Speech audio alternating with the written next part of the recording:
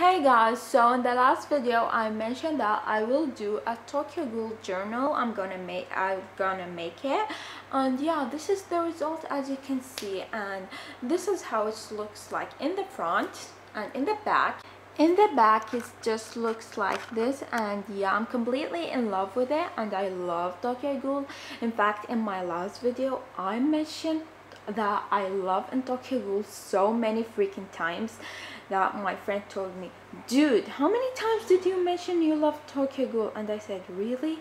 Then when I got to see the video again, I was like, oh shit, but who cares? Okay, enough with the story. I will zoom in for you guys so you can see the design better and the tattoos. Starting, we have Toka's mask, then the evil guy mask, which I completely forgot his name, but yeah.